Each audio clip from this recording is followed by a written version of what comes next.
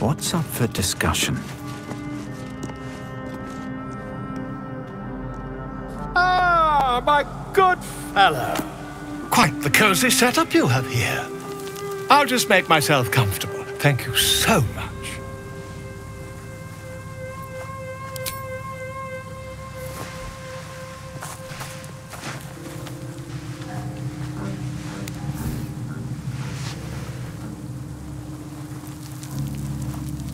My research turned up a rather brilliant technique that seems quite actionable. It's not too deep. Just behind the orbital socket. I could attempt an extraction. I've a needle in my tunic, after all.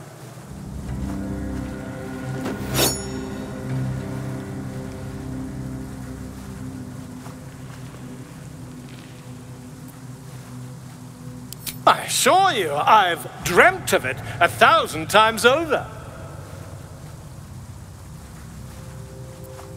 Volo carefully holds one of your eyes open and begins to prod uncertainly with the needle. Don't fidget. The needle must slip behind your eye, not through it. The needle finds the gap between eyeball and socket. Volo frowns and begins to push. Pain shoots through your body as the needle snags on your optic nerve. I think I have it! The needle seesaws back and forth, plucking the nerve like a harp string.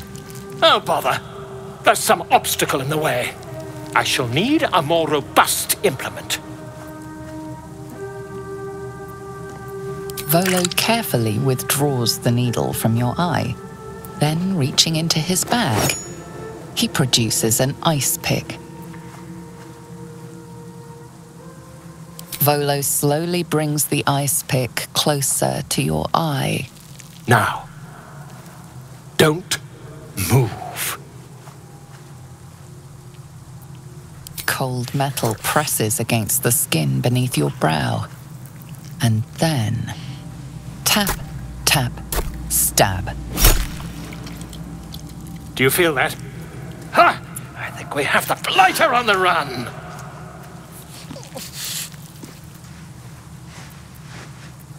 I agree. It's a feisty critter. Just a little further. Volo tears the pick from your brain with a violent jerk. Your eye plops down into the mud. Drat. He pauses, looks down at your eye, and recoils slightly as it sinks into the mud.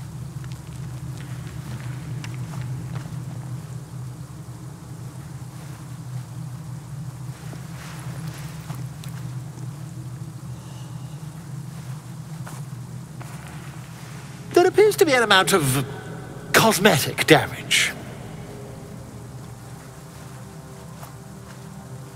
Please, try not to overexert yourself. You're in a rather fragile state at present. I can't help but feel partly responsible. Perhaps there is something more I can do.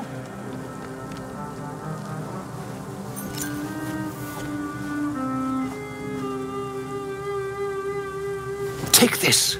A far superior relic to that old jelly you were chained to. Try it on for size. And, it was very nice to have met you. I'm sure you'll sort out your little brain problem one way or another. Far away from here, if you've a heart. Terribly sorry, my friend. Ta. I could have died in that pod, back on the Nautiloid. You could have died, spending precious moments trying to free me, but you did it anyway. I owe you my life. I'm trying to say that you've earned my trust in a way very few ever have. I want that to mean something. I want you to know more about me, at least from what I can remember. As long as I've prayed to Lady Shah, I've wished to serve her as a dark justiciar. There is scarcely a greater way to fully dedicate yourself to Lady Shah, save perhaps if you become the head of her church.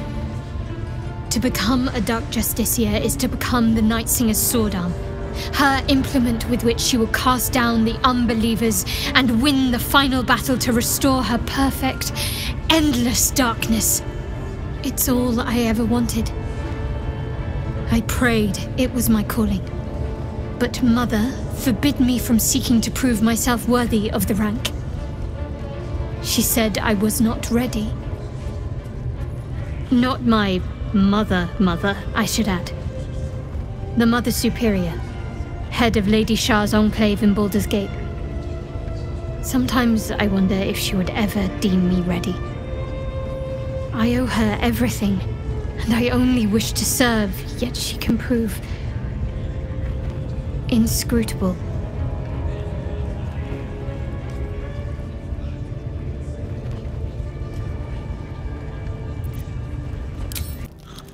You don't sleep well, flitting between dreams and nightmares. Maybe you wake up because you know something is wrong, or maybe you just get lucky. Shit. No, it's not what it looks like. I swear. I wasn't going to hurt you. I just needed, well, blood. There, in the dim firelight, you see him for what he really is. A vampire, a slave to sanguine hunger. I've never killed anyone. Well, not for food. I feed on animals, boars, deer, kobolds, whatever I can get. But it's not enough. Not if I have to fight. I feel so weak. If I just had a little blood, I could think clearer, fight better. Please. A strange sensation courses through you, and your companion's mind unfolds, secrets half revealed. You focus on the source of the power, but it is quiet and still. It needs to rest. At best, I was sure you'd say no. More likely, you'd ram a stake through my ribs. No. I needed you to trust me. And you can trust me.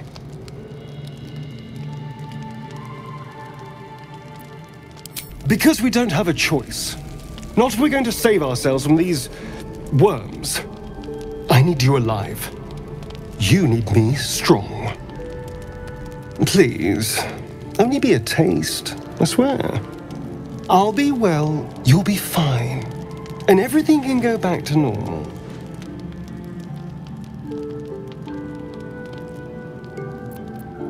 No, of course.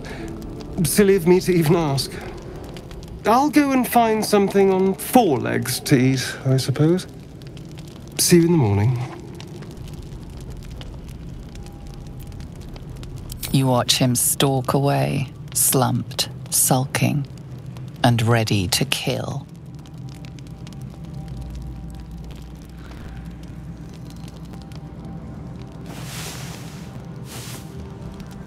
Morning.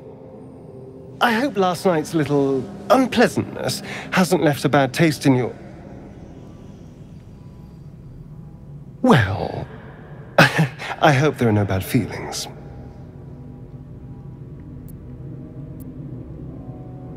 Oh, I have no idea. By rights, I should be cinders in this light, but someone or something is keeping me alive. Standing in the sun, wading through a river, wandering into homes without an invitation. They're all perfectly mundane activities now. As for my other quirks, well, we can figure those out in time.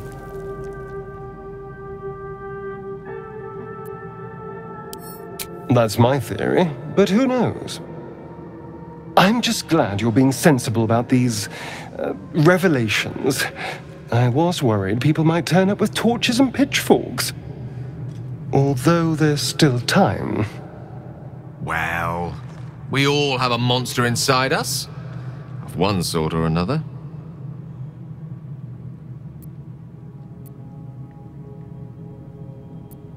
He's not wrong.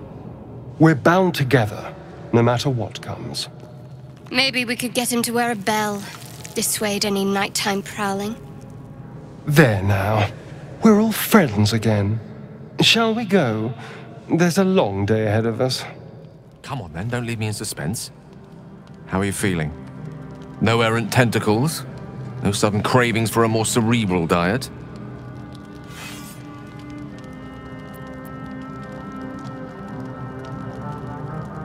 Replete with ribaldry as always. Well, you could provide no better proof that you are not, in fact, about to turn into a mind flayer. Famously humorless, Illithids. The tyrannical enslavement of all other living creatures hardly lends itself to levity. Should your wit begin to suffer, only then must we worry. Was there another matter you wish to discuss?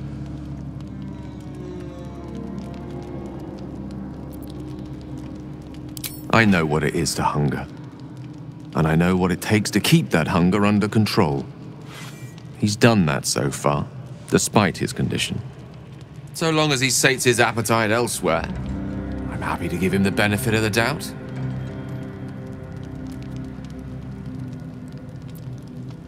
Ah, yes. Karsus. Karsus was perhaps the most powerful wizard that ever lived. The child who would be a god, the elves called him. And he tried. With a spell of his own devising, he endeavored to usurp in one fell swoop the power of the goddess of magic. Mistral, she was called then. Imagine what it must have felt like. To be a god. To know yourself to be untouchable. To be mistaken. As Karsus aimed his spell at her, she began to unravel. And with her, the entire weave. Too late did he realize what he had unleashed. It would have been the end of everything had not Mistral sacrificed herself. The goddess of magic is all magic. By dying, the entire weave was lost, and the spell that challenged a god failed. It was the end of Mistral, the end of Karsus, and the end of an entire civilization. As the child who would be a god was turned to stone, his empire came crashing down around him. The floating cities of Netheril were no more, an event that came to be known as Karsus's folly.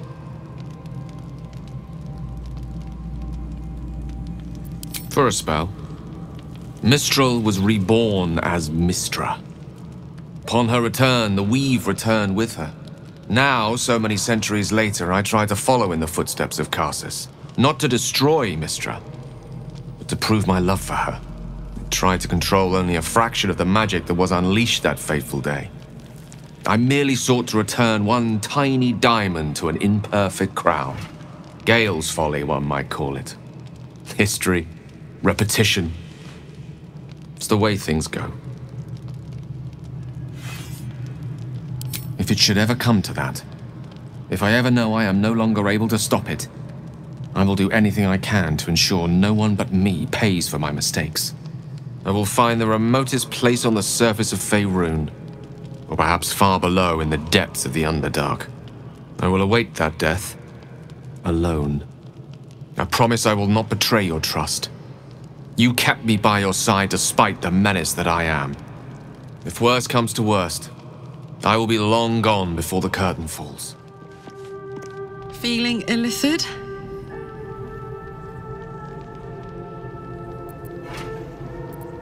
You really did it, huh? Not worried about adding more illithid into the mix? Well, what can I say? You look fine, smell fine, seem fine. And yet, you're more mind flayer than ever. Hope you don't expect me to follow your lead in this. Do they? I'm not sure either of us can say one way or the other. We don't know what the costs might be just yet.